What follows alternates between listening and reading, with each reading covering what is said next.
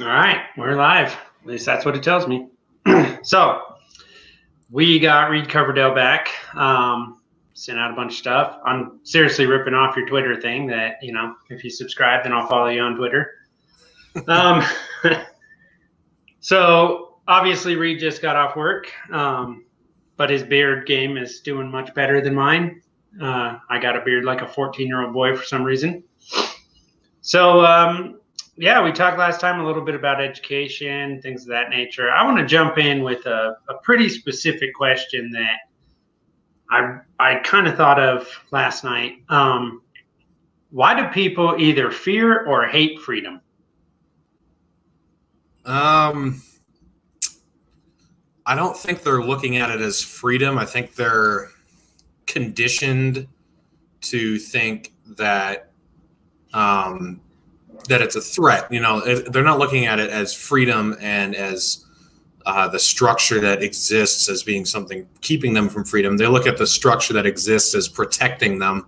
So my parents were not very protective in a lot of ways. They were in the sense that we weren't allowed to watch like bad movies growing up or whatever, but they would let us go play in the river without watching us when we were 8 years old or whatever. And they would they'd let us my dad was he cleared a lot of land on our property back in New Hampshire, and he'd start big bonfires, and he'd let us make little fires around the bonfires and throw stuff on the fires. He'd go inside, we'd be outside by the fires, like when I was 16. Just leave you to it. Yeah, when I was 16, he'd let me go with my friends, go backpacking for 3 or 4 days, 100 miles from home. So, to me, that was freedom.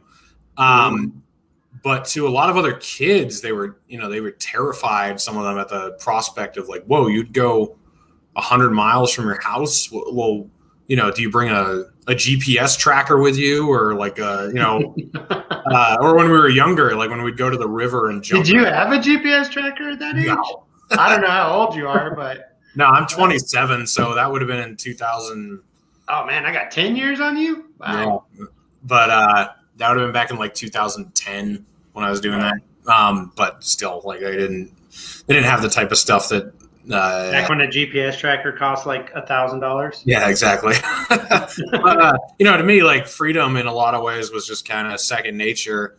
And I remember bringing more protected kids with me, and they were just terrified of everything. Like, what's going to happen if this happens? I'd be like, it's not going to happen. Don't worry about it. They were scared of bears, in the woods in New Hampshire. It's like black bears, and they don't eat meat. Yeah, I don't know.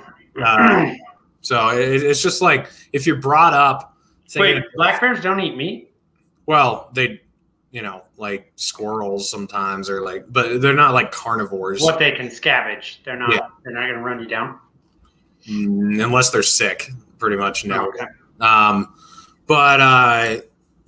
So I viewed it as freedom, but a lot of kids who grew up in much more restrictive households, they were terrified at the prospect of not having protection all the time. So I think that's what it is. It's not so much that they hate freedom. It's just that they don't look at it as freedom. They look at as what exists as necessary protection. I think that's what it is. But okay, well, that explains half of them.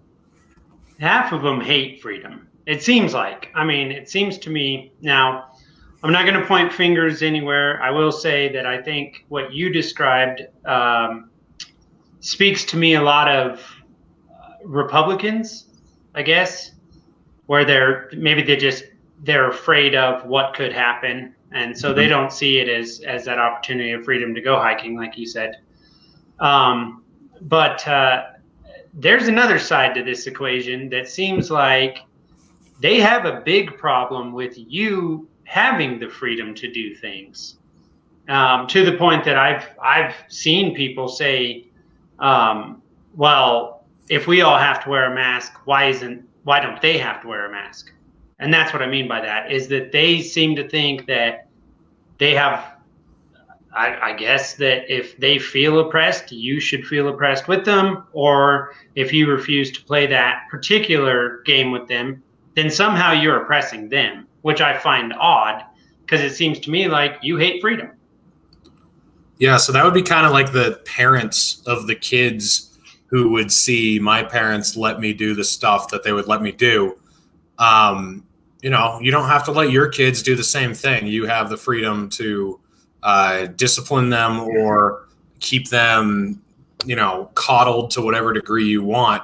But when they'd see my parents let me do the stuff they do, they'd get angry sometimes, and sometimes they'd call, be like, I can't believe you're letting your kid do that. So maybe it's guilt almost, you know, it's like jealousy a little bit, because I think some of those parents were like, man, you guys are like badass parents letting your kids do that, and I'm just too scared to let them do that, and so I won't let them do that, so that makes me upset that you're cooler than me. You know, it's kind of that complex of like, yeah, I think it comes down to jealousy, you know. Yeah, I don't know, it's tough, like that mindset I've never really understood completely, because it's just I think that's because of the way you were raised. Yeah, exactly. So cool. I thought about that because so I had, I guess, the only version I would know of a viral tweet yesterday, and it's still going a little bit, where I simply tweeted out that maybe it's time for libertarians and anarchists to come together and buy a city. I meant to put buy or build. Yeah. I wound up with buy. Because either way, whether you buy it or you build it, it's non-aggressive. You're doing it of your own accord. Everyone's on the same page. You know what I mean? Yeah. And for the most part, I mean, it was pretty. Most people were they liked the idea. You know, there was backlash. There were some people that did not care for it at all. They made it more than clear they thought that I was a moron, which is fine. I don't care. You know, but my thinking in this is that it made me think, like, why do these people fear and or hate that particular situation? So I wanted to get your thoughts on that. So moving along here, I saw a story, and I just want to get your thoughts on it because your father is a teacher, and we did delve a little into education. What are your thoughts? We currently have separation of church and state. You know, that's what they call it, whatever. Yeah. And so schools aren't allowed. I mean, to a point now, you're not even allowed to pray. If you're a student in some schools, you can be expelled for that. There is a district in California, I won't name them because I don't want to give them any credence, that it has been reported. Now, I don't know 100% if it's true, but it's been reported by a lot of different outlets that they are teaching the children there Mayan prayers to pray to the Mayan gods. Mm-hmm. Thoughts? I believe in the separation of church and state. So the fact that they're teaching, what do you mean? Like in a historical sense, or they're requiring? No. They're saying it's for diversity.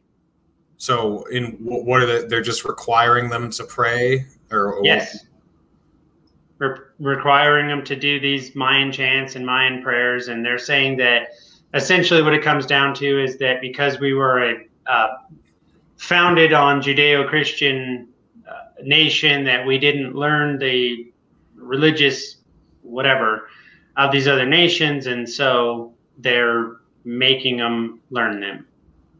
And I wouldn't have an issue if it was historically teaching them, but they're having them do chants and pray.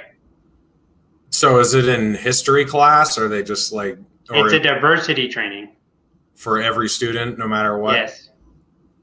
Yeah, I mean, I'd have to hear more about the details, but I mean, the way you're describing it, it sounds pretty weird. I mean, I don't want them... If I'm required to send my kids to a public school, I don't want indoctrination of any religion, you know, Islam, Christianity, Judaism, Buddhism, you know, I don't care what it is. Any of the isms. I want them to learn about them. You know, I want them to hear about them. But from a historical sense. Yeah, historical sense and a non-biased learning sense, you know. And right. So I mean, education. Yeah, that's my position on religion in schools. Like, I mean, if you want to go to a Christian school, then fine, pay for your kid to go to a Christian school or a Muslim school, whatever. Like that's cool too. But in a public school, if we're going to have public schools, then yeah, I mean, it shouldn't you shouldn't be pushing any religion on anybody in those schools, I don't think. So right, I agree with that. You're from New Hampshire, so I'm sure you've heard of the New Hampshire Free State Project. Yep. What are your thoughts on that as a whole? I don't think it's very successful. I like the idea. I think it's great, but it depends on what you view as success. Like, we only have one state gun law, so that's pretty cool. Other than that, we just have to adhere to federal ones. But what is that gun law? It's something about like carrying a rifle on a four-wheel on an ATV, like in a state park or something. There's some dumb law, like, or in your vehicle in a state park or something. So obviously someone got shot or something and they made a law. I mean, who knows what it was, but but even on guns, we're behind other states. Like Wyoming, I believe, doesn't follow federal gun laws. They were just like, fuck you, we're gonna make our own. To a point, they have to on national park land. Other than that, no, they don't. They don't give a damn. National park land's technically federal land, so on their own land, they're ahead of New Hampshire, and then like a Missouri, I think, is starting to say we're not going to follow federal gun laws anymore. I think they just passed a thing that said that you couldn't even enforce a federal gun law in that state. Then Oklahoma I think the Senate just passed a resolution to be a Second Amendment sanctuary state. So all that to say, like, that guns is probably the only thing New Hampshire can really brag about being free on. That and seatbelts. We don't have to wear seatbelts once you're over 18. I think we're the only. Which just seems like one of the most retarded things to focus on. Yeah, I mean, like, sure, I don't think you should have to wear a seatbelt, but who cares? Like, it's so irrelevant. But we're way behind on property. That being said, you should wear your seatbelt. Correct. Like property taxes, we have insanely high property taxes. We like to brag about how we don't have a sales tax or a state income tax. Let me tell you, they make up for it in the property. You're not saving any money. No, and in my opinion, I would rather have a sales tax than a property tax. Because, you can choose not to buy something. Yeah, exactly. Like you can be judicious with what you spend or buy. You should not be you shouldn't be taxed on anything, but you definitely shouldn't be taxed on your land that you own. I mean, that's bullshit. Like I would much rather go to a sales tax on a federal level too, everything. Like I would much rather go to a sales tax to fund things than the way that it's funded now. In New Hampshire, it's absolutely asinine. They have a view tax in New Hampshire. Like you get taxed more on your land if you have a nice view. And it's almost put people out of business because they've got beautiful views of the mountains or whatever, and they've almost been put under. The drug law. But who decides the nice view? How's that work? I don't actually really know because I've never lived on a piece of property that had a beautiful view. But I think it's just assessed by the tax assessor probably, along with the value of your house and everything. And then the drug laws are terrible. Like there's a circle around us, Maine, Vermont, Massachusetts, and Canada. They've all got legal cannabis, and we still don't. I mean, it's decriminalized now, so that's as far as much of a free state project. No, so I mean, it's a joke. Like, it's really not. It's. I don't know. We have live free or die on our license plates, and we have one gun law. But outside of, and you don't have to wear a seatbelt. But outside of that, like, it starts getting pretty statist, like it's not really that impressive. It is very localized. That's one good thing about New Hampshire. It's like the largest. So this is going to sound bad, but it's actually good. It's got like the third largest government in the world, but it's not centralized. It's like spread out throughout all the towns. Like everybody votes on everything. So it's very like representative government. So it's actually very localized. Yeah. So it's actually better than a lot of other forms. I mean, and actually, if you think about it, like the bigger government you have, if it's really decentralized, you're actually getting closer to anarchy because then you're having everybody involved with every decision that's going on, in their own little town or whatever. So that aspect is pretty good. But the other thing is like the state legislature is all boomers. That's why there's the drug law. I mean, because every state legislature. Yeah, but New Hampshire, I think all of them. You can't live off of being a state legislature in New Hampshire at all. Like you get like $100 a year or something stupid like that. I'm a big fan of that. But the problem is only retired people can handle it because not a big fan of that. Yeah. So it's I don't know. It's a catch-22. Hence the boomer thing. They're all retired. Exactly. I see. Okay. Well, that's interesting. Like I said, I had put that tweet out, and at some point, someone had tagged the Free State Project in it, and they did eventually. Sometime today, they had commented on it that that it was slow going, but they were making progress. That I guess they said they had 20 to 25% of the state legislature now. In fact, the what do they call him? The speaker of the state legislature is now a free state person or whatever. Presented a picture of him. But my thinking on that was that I looked into it a little bit. I wanted to get some research into it. I knew you were from New Hampshire. That's why I wanted to ask you. But I wanted to look into it. And it doesn't really seem to me like they've accomplished much at all.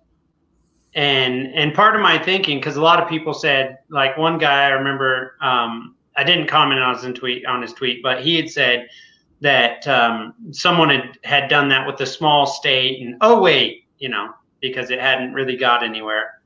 And my thinking on that was, well, you got to start small. They might have jumped the gun, might have went a little overboard. Maybe you prove it in a small scale, and then you can expand it, like a virus. And it would be a virus to the boomers. But anyway, I just wanted to touch on that with you.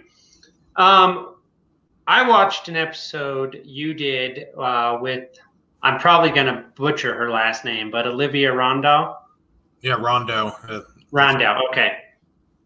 And there was a section of that conversation that made me giggle quite a bit, actually. Because you two were discussing your Republican roots, essentially. You know what I mean? And the way you discussed it, and maybe it's just the way I heard it, that's probably what it was, but you sounded like you still are saddled with some of that. And I want to know, she was asking you about your journey from Republicanism to libertarianism to now you're pushing that threshold where you're like, I don't even care, But one thing you guys both said was black-pilled. And I look at when you go anarchy, it's not black-pilled. You haven't given up on people. You've just given up on any possibility that government is ever going to be changed. And I call that white-pilled.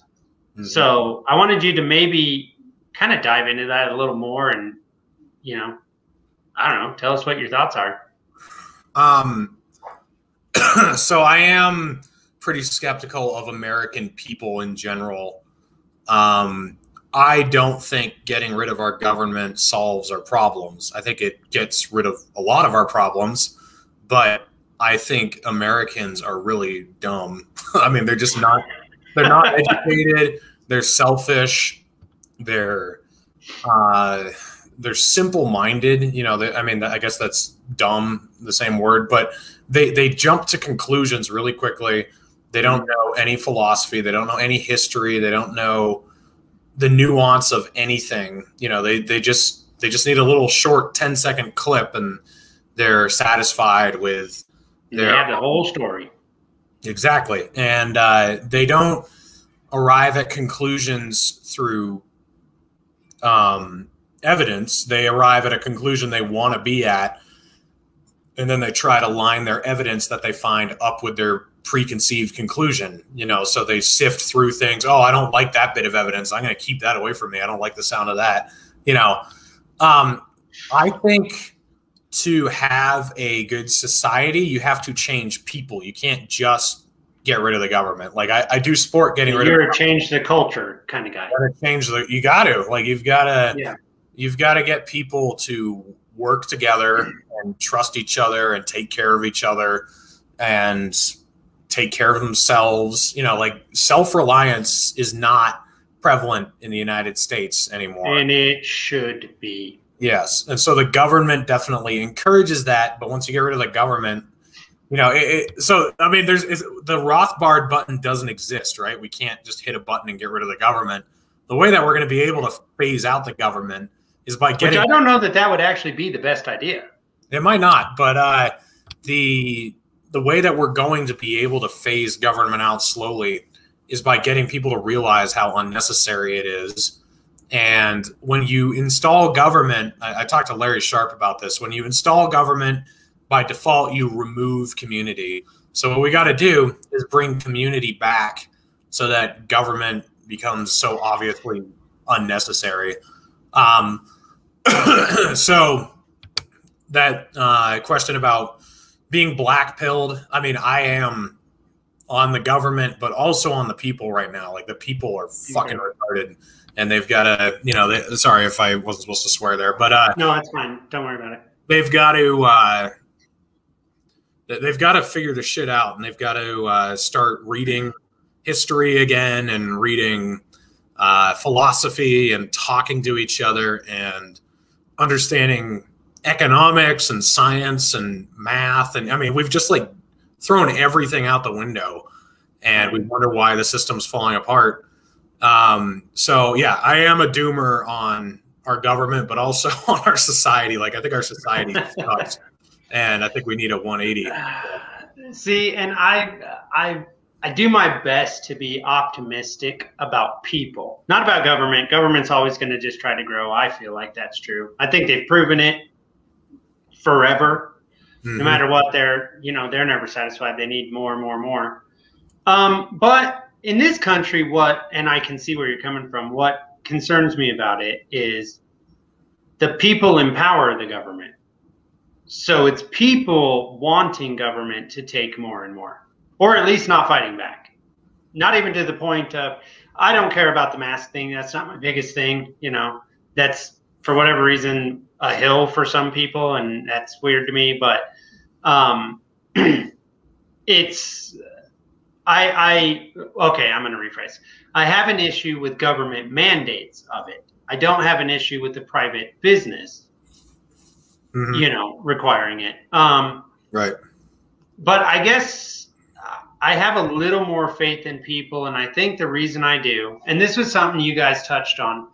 Actually, I believe you were talking to David Feit, which I have him on tomorrow night to discuss. But you guys had talked about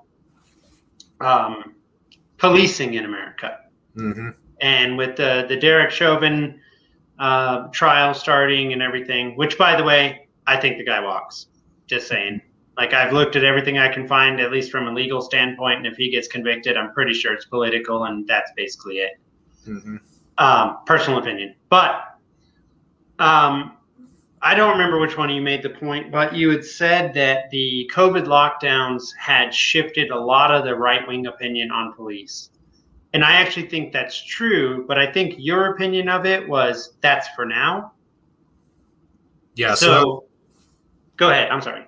That was actually with Olivia that we were talking about. Oh, my bad. And I do want to, I have more faith in the people than the government, just to clarify, because, I mean, I have no faith in either, but the government is just a few idiots with a lot more power instead of a lot of idiots with a little bit of power. I feel like the more decentralized the idiocy is, the less power it has. So you might as well have a bunch of idiots competing against each other who are basically only in control themselves instead of a few idiots with a lot of control. That's basically my philosophy there. But yeah, policing, I do think it's subjective. I think that MAGA only dislikes the cops when they're keeping them from getting into the Capitol building. And then as soon as that's over, you know, they'll love the cops again when they see them beating down some left-wing protest in the streets a few months from now. I mean, it's just so shallow. Both sides are just so shallow on everything. you know, like this whole idea. Well, the left has actually cheered on the cops when they went after their enemy. Yeah, so that's case in point right there. So the right is just going to do that again when the cops go after who they don't like. You know, this narrative you hear that Trump made the Republicans anti-war, that's bullshit. He did not. I mean, when he airstriked Soleimani, and it looked like we were going to war with Iran, you know, the Republicans were beating the war drums, like all of them except for 2 or 3 of them in Congress. And then all the voters I know were just ready to go. And it just proved to me, like, it's all subjective. You guys 2 weeks ago were saying you want to end the endless wars because that's what Trump was saying. But as soon as he bombs someone and says, okay, we're going in, then you're all for it. Like, it doesn't matter. There's been no psychological switch in anyone's minds. It's just, what is my team doing? What is the other team doing? Who's in charge? That's all that matters. So I don't think the right is waking up to police power. You know, I don't think so. So it's a cult. Yeah. On both sides. It's basically a cult. Yeah, that's all it is. Yeah. I remember when I was growing up, and again, we've established I'm 10 years older than you. About to be 11 years older than you next month. Anyway, there were a lot of things the right and left had in common, kind of like now. The difference was where they had common ground, very often they would find that common ground and kind of work together to try to deal with whatever particular issue was going on. The right was always like very pro-cop, pro-military, pro all that stuff. You know what I mean?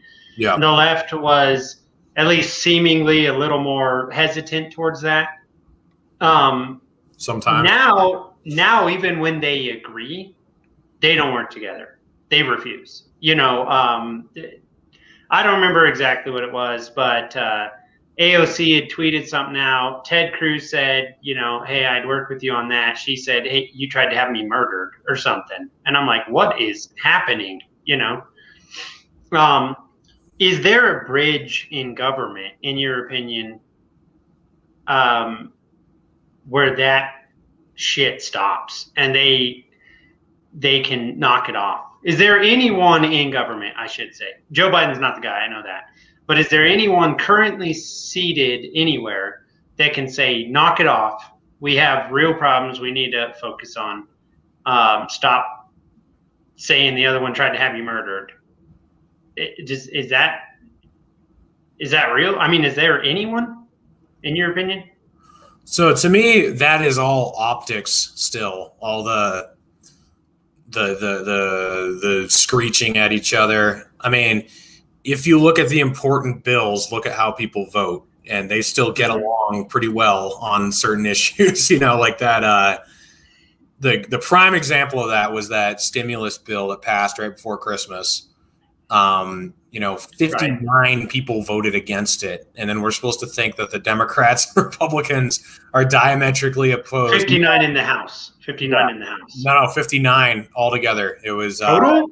Yeah, 50. Oh my God. It was 6 Republicans in the Senate and 52. Mix and matches. It was 50 Republicans, 2 Democrats, and then Justin Amash in the House. So it was 59. Wow. Out of 538. So you had Bernie Sanders and Dan Crenshaw on the same side of that. You had AOC and Tom Cotton on the same side of that. You know, so all these people that supposedly didn't Ilhan Omar vote against that one too? No, it was just Rashida Tlaib and Tulsi Gabbard. Oh, Rashida Tlaib. Okay, I knew it was one of those. I always mix up the 4 of them. Yeah, they're interchangeable. They're all. It's like almost like they play tag on whose turn it is. Yeah, I know. The squad. But you know, we're supposed to. But they all came together, right? What's that? They all came together. Republicans, Democrats. They all came together to burn money, because that's what they're doing. Yeah. So there still is a wide bipartisan consensus to do certain things, you know, go to war, spend money, expand the power of the government. Most people fall in line for that every single time. But they have to keep the optics up that they hate each other. So that's what they do. As far as people who work together on good things, I'm going to give this to Rand Paul. He does that a lot. Like, he goes across the aisle. He's worked with Kamala Harris, and he's worked with like Cory Booker. He's worked with people in the House. He's worked with AOC. He is a very bipartisan legislator. The thing is, like, he's giving into the polarization right now. Like, he's just talking about how horrible the Democrats are and how they want to defund the police and they're communists or whatever, when they're when they're really just the same Republicans. But he's someone who has done a lot of bipartisan legislating. Thomas Massey is another good one. Thomas Massey is my favorite person in both houses of the Congress and all of the federal government. Thomas Massey is the only one I actually trust. Well, I do trust Rand Paul. I don't know if I trust Rand Paul anymore. You said something on Olivia's show that struck a nerve in me, and it's the same thing that, well, I guess you just pointed it out, but it put words to what my issue I've always had with Rand Paul, which is his rhetoric doesn't match his voting record. Right. His voting record is very good, but his rhetoric is like, what are you doing? Which is the opposite problem of most people. Most people have great rhetoric, and then their voting record sucks. It's really weird with him. He's the other way. He's interesting. The other guy is Pete Mayer. Justin. I like Pete. I do like that guy. He's I actually like him more than Rand Paul right now. I would go. Well, but you have a love-hate thing with Rand Paul that most people don't have. Yeah. So, I mean, you guys got to remember, Rand is who brought me in the beginning.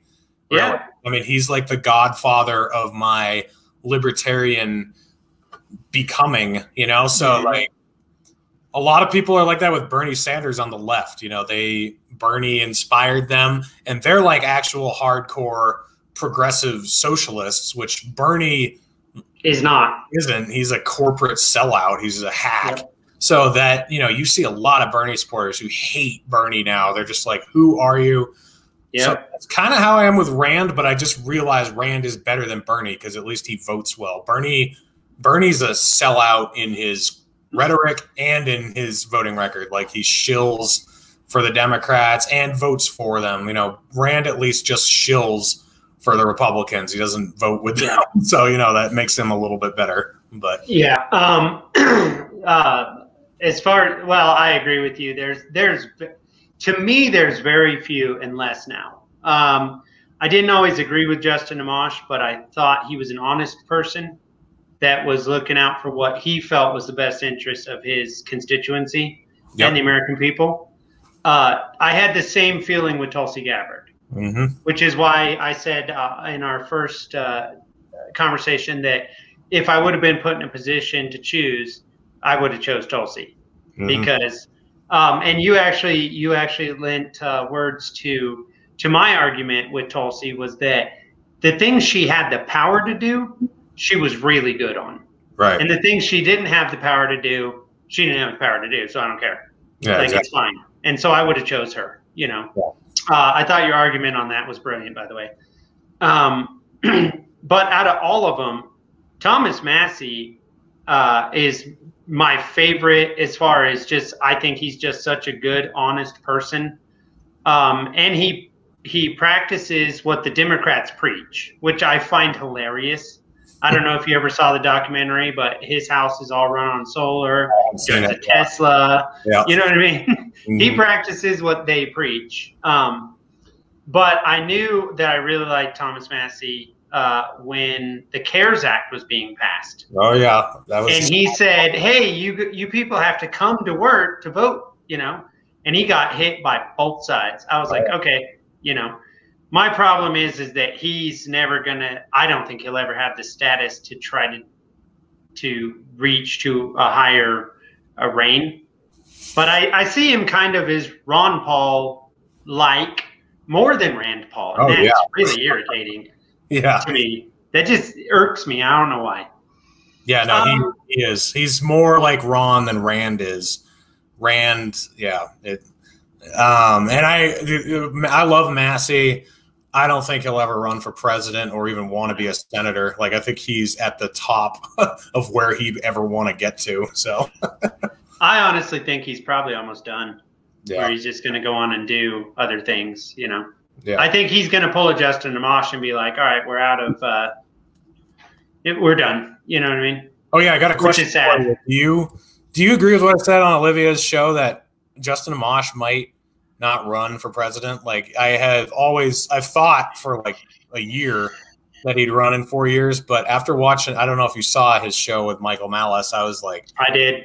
Dang, maybe this guy's not going to run. That was my takeaway. But I think he'd have to get prodded pretty hard by people to do it. I agreed with you. I don't think that he will. I got that same impression. Well, see, here's the thing: you never know who's going to run. You know, so you don't know who will show up to the party, so to speak. I don't think that he will. I don't think that he will. And I don't think even if he did, it would do much. I don't think he would stand too much of it. He might be able to get a little something going and get a message across, but I don't think he would make it. And I think it's because it's too polarized right now. I don't think, you know how that term, it's always darkest before the dawn. Yeah. We're not even close to the darkest, and Biden's not the darkest. Yeah, right. You know, that's what I'm concerned about. So someone like Justin Amash, who would be leaps and bounds better than the last 4 or 5 people, I don't think he will. I kind of hope that he does, because it would be interesting to see what he had to say on a national scale. I don't think that he will. I think he would do better than anyone else has. I think he would. Yeah, I can see him getting on the debates if they didn't just keep raising. They'll just say, "Oh, you need 30%, you need 40." You know, that's what'll happen. And that's what they do. That's what they do. Yeah. I hate that part, because I'm like, you know, that was one of the things that I think Ron Paul actually caused a lot of that. Honestly, if you look historically at their reasoning behind things, and you got to have this much in the polls, or you got to do that, or whatever nonsense rules they came up with, Ron Paul caused it, because they would make these arbitrary numbers. He'd reach them. They'd have to let him on the stage. He'd make everyone look dumb. And of course, the mainstream and, you know, the, I guess, quote unquote, deep state is like, we cannot let this terrible, terrible person take away all our power. Yeah. Now, Gary Johnson got the tail end of that, in my opinion, where they hadn't changed the rules enough yet. And so Gary Johnson got on a couple stages and just didn't do well. Yeah, and then Joe Jorgensen just never got on the stages. Like, she just wasn't there, which might or might not be good for her, honestly. Yeah. So I think that 1% could have turned into 0.5% if they let her talk. I think she was better than Gary Johnson, to be honest. Like, I do too. On her policies and stuff, I do. Well, even like her eloquence, like, she's a burnt piece of toast. She's super boring, but she actually knew what she was talking about for the most part. Right, but the thing is boredom will turn people off more than anything. Yeah. And so if you're boring, you're done. You know, I think that was a lot of Gary Johnson's problem. He bored me too. You know, Ron Paul could get you fired up. Oh man, yeah. You know, he could get you fired up, or you're like, yeah, we're going to march on the Capitol or whatever. You know what I mean? Yeah. He had that power to him. And I don't know, you did an episode, I can't remember if it was on your show or where it was, but I saw you were on it, and it was you had Dave Smith and David Fight and Jeremy. Yeah, Dave Smith, and then Jeremy. I don't know the other one. Yeah, Jeremy. Yeah. And you guys were having a conversation about just the way that party's going. And one thing I wanted to ask you, Dave Smith, I think he genuinely is trying to look for someone that brings that je ne sais quoi that Ron Paul had, right? Yeah. That power, that force that Ron Paul had. That's a large thing to look for. It's going to be difficult to find one. As you said, you thought maybe Rand Paul was that guy in 2014 after you learned about his father, I'm assuming. Well, I did follow his dad in 2012. Okay. You know, I was a senior in high school, and I would have voted for him. The primary in New Hampshire was before my birthday, so I wasn't. Oh. But I remember I would have voted for him. I told other people to vote for him. So I was paying attention to him. I knew who he was. I just wasn't a libertarian yet. Rand Paul is the guy who brought me pulled you in. Gotcha. Yeah. Okay. Well, to my point, I think, and I genuinely think that what Dave Smith is doing is genuinely looking for the next Ron Paul. Mm-hmm. What do you think? Is he the next Ron Paul? I don't think we have another Ron Paul because think about Ron Paul, veteran, 20 years in office with an impeccable voting record. Impeccable. I've went through it. I know, it's amazing. Inspirational speaker, guy who just knows monetary policy like the back of his hand. We don't have that. Like Dave Smith, there is gone. I mean, unless you can I don't know, unless you can do a brain transplant with Tulsi Gabbard or something, what I meant by next Ron Paul is someone with that same force, that same power that he had, that intellect that is incapable to reach for most people, Yeah, I mean, I like Dave Smith. I will certainly vote for him if he's the nominee. And, I'm friends with him. I think he's a great guy. I don't know.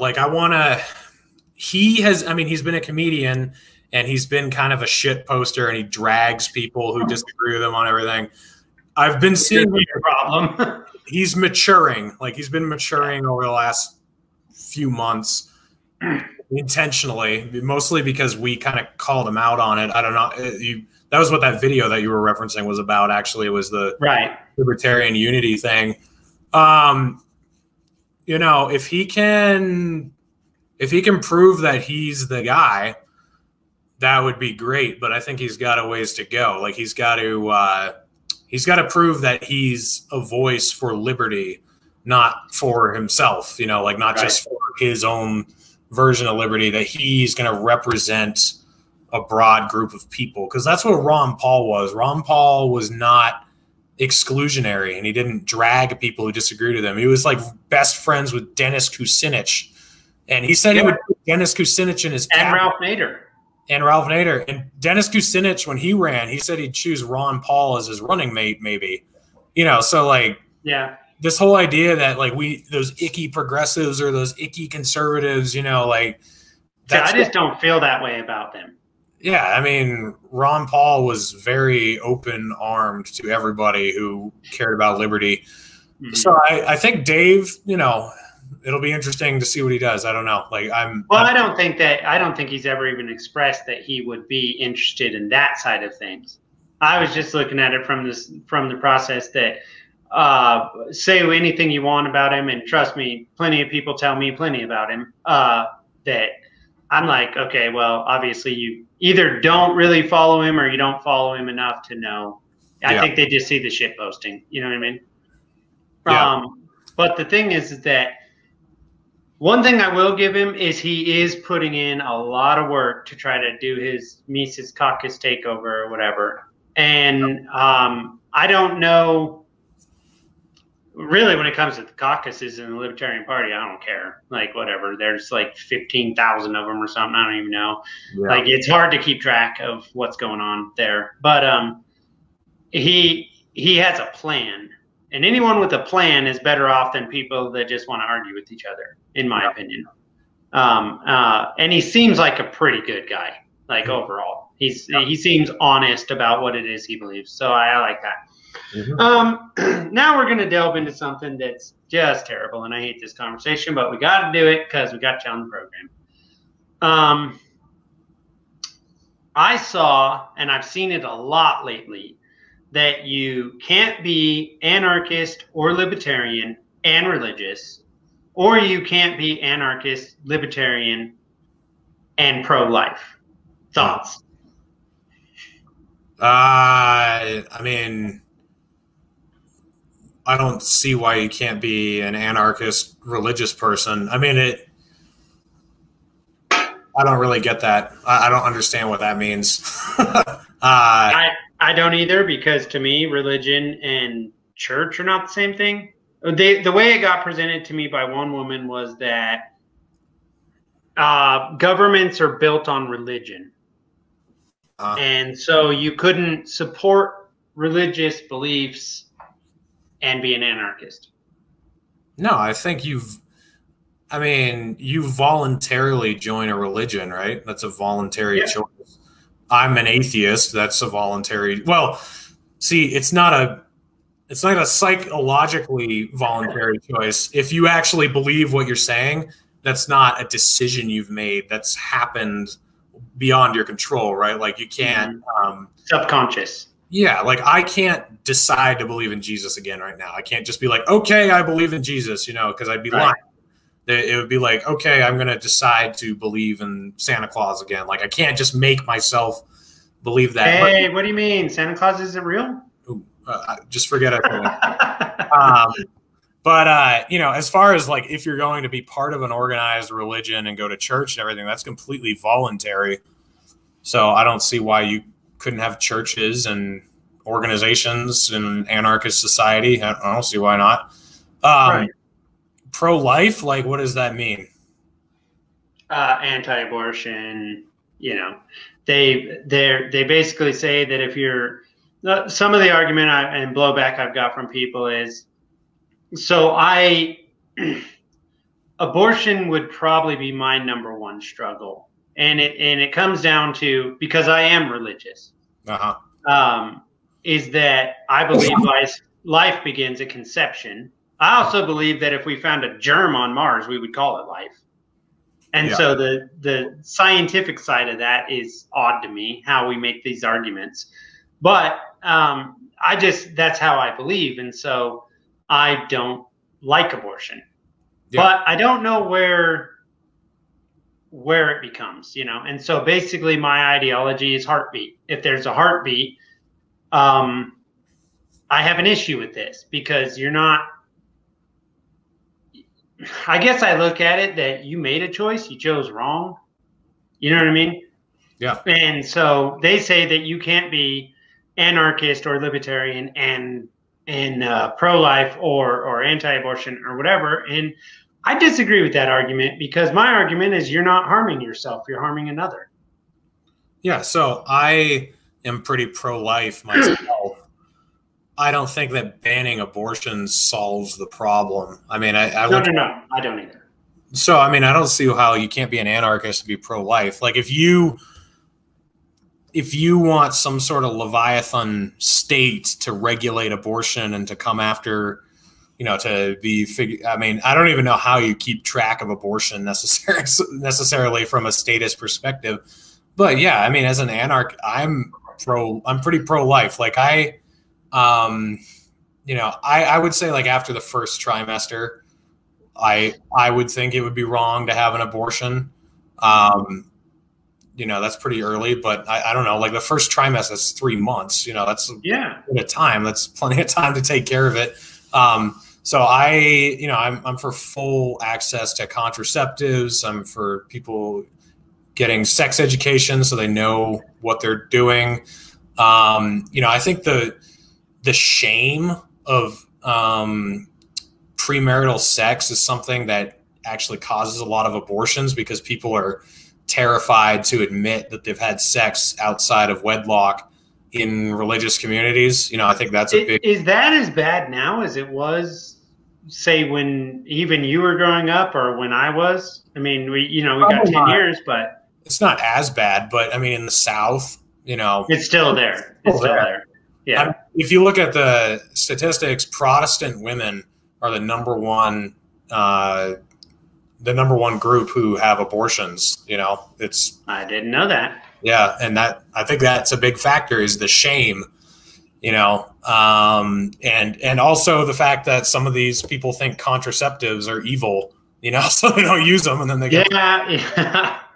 Those are mostly religious people. Yeah, so you know, I think there's a lot of reforms we can make to prevent abortions.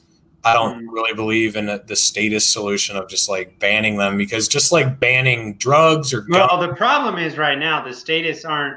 I mean, there are statists that want to ban them, but the other statists are like pay for them. Yeah, they're going the other direction. You know what I mean? Yeah. Like, well, you know, what was it? I don't remember which governor it was, but they'd said after it was born, they'd have a discussion with the doctor, and I'm like, what are you talking about? Like now that's not. We're not even on, you know, I don't know. Wow. Yeah. That's, I'm with you, man. That's always rough. You always run into it. And I found myself running into that a lot. Which I don't understand, but okay. Mow roads.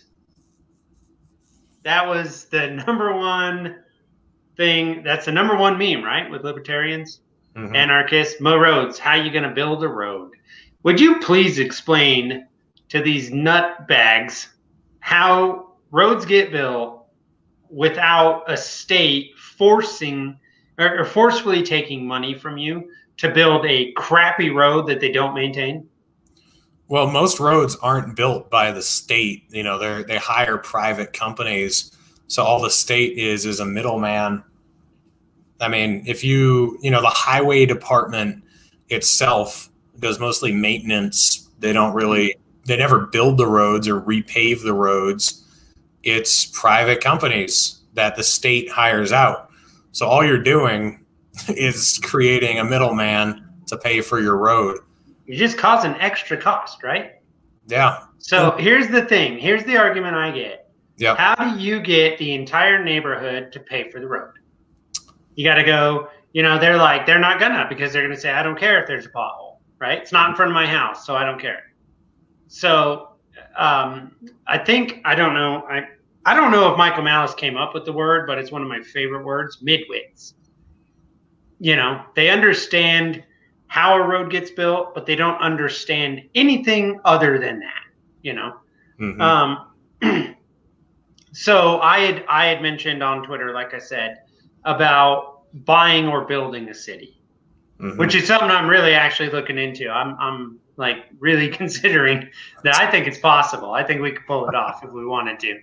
How do the roads get built? Like how can you, in layman's terms that the midwits can understand, how would one make sure that those roads not only got built but also stayed maintained? So basically, what you have to replace is the middleman who's collecting the money, right? Because the, you know, as I said, the actual construction of the roads is done by private companies mostly anyway. So all you have to figure out is how you're getting the money to the private companies from you to the road. So, you know, some libertarians are just autistic and they don't understand that, you know, you still have to pay for things in an anarchist society. You know, people who actually think about this stuff actually get it, but a lot of libertarians are just like, "Oh, no taxes, I could just live and everything's going to fall into place." It's like, well, no, you still have to pay for things. So, you know, like, I think direct payments for use make a lot more sense than a general tax that's then distributed. So if you have, do you know Dan Berman, Dan Taxation's Theft Berman? Yes. Yeah, a little bit. I've seen some of the work. Yeah, I had him on my show and we talked about this, and he was saying, you know, if you're someone who doesn't own a car and you live out in the woods, you know, you shouldn't have to pay for the roads. You should have to pay. He's 100% right. Yeah, so you should have to pay for the roads if you're using the road, right? So, you know, whether it's a toll or it's through like registration of your vehicle for going on that road, you know, just different forms of direct payment for use instead of oh, we're going to tax this much of your income every year, and then we're going to send this much to the road, this much to the library, this much to the fire department. How about each of those services? If you want those services, you pay for them. So right, if you want, yeah, if you want the fire department to come to your house, if you have a fire, then you pay a fee to the fire department every month. So this is what voluntary taxation looks like, right? Like it's direct payments to services that you choose you want. Instead of the government coming and taking a section of your income and throwing you in prison if you don't. And, you know, then you have no decision over where your taxes are going. If it's 100% voluntary funds coming from you to whatever services you need, that's how it would work. And so that's how the roads would work, you know? So if you want to go on a road, you pay a toll. If you, you know, it would be a lot more like utilities, the way utilities are set up. Like utilities, if you don't want electricity at your house, then you just don't get it. If you don't want. Well, that's actually not entirely true. Where? There is, there are, I actually just recently watched a documentary about multiple people that have went to jail because they took themselves off the grid. They were able to do their own thing. And so they said, I don't want that. And they said, no, you have to be connected. And they're like, well, I don't want to be connected because then I have to pay to be connected. And they're like, doesn't matter. You have to do it. And they said, no. And they went to jail. Okay. Well, that's bullshit. That shouldn't happen. But for the most part, like if you don't pay your electric bill, it comes shut off. They turn it off. So exactly. So that's how it would be. Like you choose which services you want, which services you need, and that's how things would be funded in a stateless society. So right, and you can have your roads if that's what you decide to have, or you know, figure out how to do it. Like that's the thing. That's one of the memes that never made sense to me, and primarily it's because New York City had roads before they had taxes. Right. That was not a thing they had an issue with. Somehow they managed to pull it off. You know, they got roads. Another guy who's like really smart on this is Larry Sharp. He talks about like privately or corporately owned roads or corporately owned bridges. Yeah, when he was running for governor, I remember seeing him on, I think, Rogan, and he was talking about Pepsi or whatever can like pay to have their name on the bridge. You know, instead of the Cuomo Bridge, it'd be the Pepsi Cola Bridge or whatever. Yeah, I thought that was a good idea. Yeah, I love that. I mean, why not? You don't have to pay a toll anymore. You don't have to pay taxes to subsidize the bridge. Pepsi they put this stupid thing on arenas. Yeah. Which are also heavily subsidized. And that was something I wanted to ask you about too. A lot of people, as we were discussing right in the beginning, that people, you explained it pretty well, I thought, that it's not necessarily a fear of freedom. It's they don't understand, you know, the difference. Government, and this is something I struggle with trying to explain to people. They take your money, they take your property taxes, they sucker you into signing these stupid bonds or voting for these dumb bonds wherever you live, you know. The majority of local spending or infrastructure tax raising comes from bonds. It's not like, you know, they'll raise sales tax here and there, but whatever. They build these stupid arenas all over, you know, these sports arenas. They then somehow become privately owned by the individual that owns the franchise. And people are none the wiser that you're paying $8 for a hot dog in an arena you built, like with your own money. Yeah. So how, I don't even understand. How are people that dumb, honestly? I don't know, man. It's textbook fascism is what it is when your tax money is subsidizing billionaires. I mean, that's pretty much fascism. Yeah. Yeah. I don't get that. Yeah. Everyone likes to call it communism, but it's like, well, or socialism. It's like, well, hey, We don't own the means of the production. It's still the rich. We're just paying for it for them. That's fascism, you know? You're totally right, though. Yeah, that is like so ironic. I mean, I think people just don't know. I really think that's what it is. I think if people actually knew where all this money was going, how much we subsidize, I think there'd be a revolution. I mean, even with dim-witted, stupid fucking Americans, like there still would be a revolution. They'd just be like, what? No way. You know, they just have no idea. I think you brought it up on one of your shows the other night that you have a buddy that went through this latest stimulus nonsense. They did this $2 trillion monstrosity, and he's like, I can only account for like $1 trillion of it. And you said something about they bury stuff, and like there will be like one sentence where it's like, oh, and this gets $700 million, and it's you know, they do it on purpose so you don't know what's going on. Yeah, exactly. I mean, you know, it's funny seeing the Republicans freak out about this monstrosity of a $1.9 trillion bill that's 700 pages long. Like, hey, when you guys were in charge, we passed a $2.4 trillion bill that was 5,500 pages long, and then a $2.7 trillion bill, you know, 7 or 8 months earlier that was I mean, it was the same. I think it was like 1,900 pages. Yeah, so it's like, shut up, you guys. Like, you're what was funny to me, and I want to ask you about this, H.R. 8, okay? That was a bill that just passed through the House of Representatives. Chuck Schumer says he's going to bring it up in the Senate. It's the gun background check expansion thing, right? Yeah. The bill's 8 pages.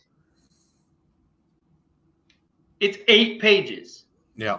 One of the #1 things I've heard most of my life because honestly, since I was like 13, I was like, why is this so many pages? Like they established a country in like a nightclub somewhere in the 17th century, you know, on like a couple pieces of parchment. And now we can't do anything without hundreds or thousands of pages of garbage. And my entire life, it's like, well, that's the way it works. They have to negotiate. Right. And there's a lot of language and blah, blah, blah. And I remember the CARES Act. I remember a lot of people going, why can't you just send us money? Now, I disagree with just sending people money. I think that's retarded. But I do understand their concept of how can this thing not just be a paragraph? You know what I mean? Yeah. If you're going to send it to us and we don't have to pay it back, that's a sentence. You know what I mean? Send everyone this much money, done. Pass it, you're good, whatever. And a lot of the argument then was, well, they got to go back and forth, they got to negotiate, whatever. Well, H.R. 8 is 8 pages. Doesn't that just prove that they're full of it? Yeah, and I would say, like, you know, if we are going to spend all this money, I would much prefer just direct cash payments. I mean, $6 trillion, someone did the math the other day. We all would have $45,000 stimulus check. $44,284. Yeah, I mean, think of how much further that would have gone than what we've done. Like, well, they would have kept the small businesses alive just by spending the money there. Yeah, the businesses, no one would have gotten evicted. You know, if you could have stayed home if you had to. Well, my understanding is most people haven't been evicted, but they're going to be. Right. But we could have avoided that. Like this whole moratorium on rent, like how does that solve anything?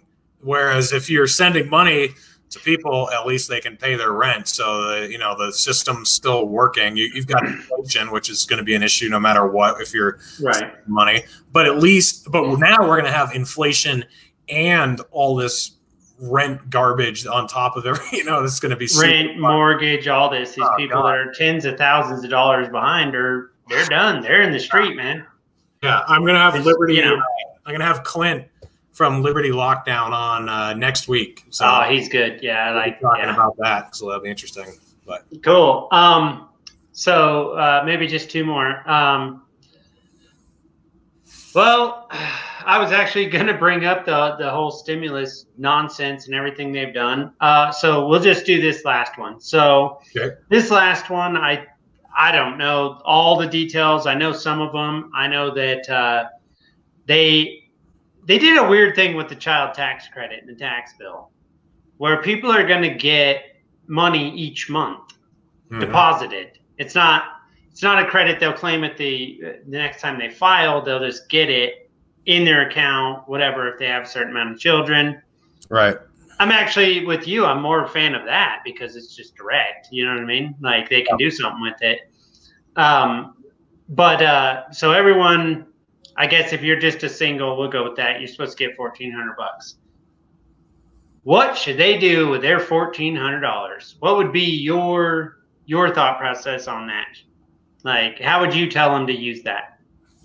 Well, it kind of depends on what your situation is, but for me, I'm actually going to invest in Bitcoin, and I've been holding back on this for a while because I listened to no Peter. Financial advice on this channel. Just everyone's clear, he's not giving you financial advice. He's saying his opinion. Yeah. I listened to Peter Schiff a lot, and I really bought into his criticisms of Bitcoin for a while. Yeah, that was a mistake. I made a bunch of money on Bitcoin. I didn't make it. I made some money on silver, but not on gold so much. Bitcoin, it seems like it's the way to go for now, at least. That might change. But, I was afraid to buy it at 30,000 and 40,000 and 50,000. So you're going to buy it at 60. I'm just going to buy it and, might as well. And if nothing else, it's even if it doesn't turn out to be a great investment, it's bucking the system. It's trying to take down the central banking dollar system that we have. So might as well. That's what I'm going to do with it. So. Well, I saw a article today that said 115 new U.S. corporations by I believe, July of this year will accept Bitcoin as currency in their locations. Yeah. And I mean, all you have to do is look at the headlines, look at the way the Treasury Department's handling Bitcoin. They're terrified. They don't know what to do. Yeah. As much as I might despise Ben Shapiro on most issues, he did this. I don't know if you saw this dumb little 14-minute thing where he explained Bitcoin and fiat currency, and he did a really good job at it. He really did explain it pretty well. It's all about faith, Yeah. I like that you brought up Peter Schiff because he's not wrong about gold and stuff, except one of the things that I've always thought about, and I've even said this to friends and basically anyone that would listen, is that Bitcoin has the same value as gold in a collapse. None. It doesn't mean anything. I raise chickens and I raise pigs and stuff, right, on my property.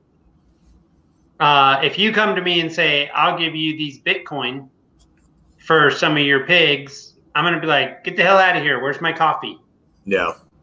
You know what I mean? Because that's really it. And so I get myself in trouble because I tell people, yeah, sure, invest and get things, but also try to get property, because property, you can grow food and food can sustain you, Yeah.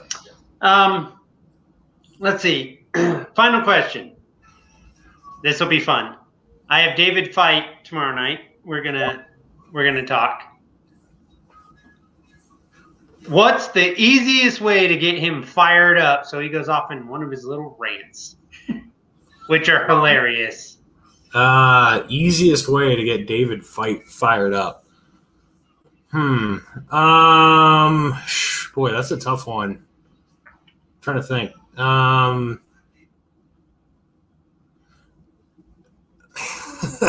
You could tell him, I don't know, try to defend the police somehow. Say something about how people who were brutalized by the police, they just should have done what they were told or something like that. Oh, they deserved it. Or something. Just follow the law. Yeah, just follow the law. Something like that. Okay. That's probably his. That's how I see him get triggered the most. And really? So that's his pressure point. Okay. Pressure point. All right, Reed, man, I really appreciate it, and we'll have to do it again sometime. I mean, yeah, for sure. I wasn't on your list last time. Eventually, I'm going to make your list. I'm going to be one of those guys you want to talk to. Well, thanks for having me on, man. All right, man. I got your YouTube channel and your Twitter. Is there anything else you want to tell the people about? Anything you got coming up? Yeah, I got Dave Smith coming on the show tomorrow night at 9:00 p.m. Eastern time. So tune in for that. I'll be posting a link to Twitter. It's going to be Is that going to be live or just, yeah, it's live? Okay. As long as it kind of depends on my work schedule, but as long as everything falls together, I'll be live with Dave Smith tomorrow at 9:00 p.m. Eastern time. All right, you heard it. The Libertarian Tupac on Reed Coverdale's channel, The Naturalist Capitalist. All right, thanks, Reed, man. I really appreciate it. All right, man. Thank you. You have a good one. You too.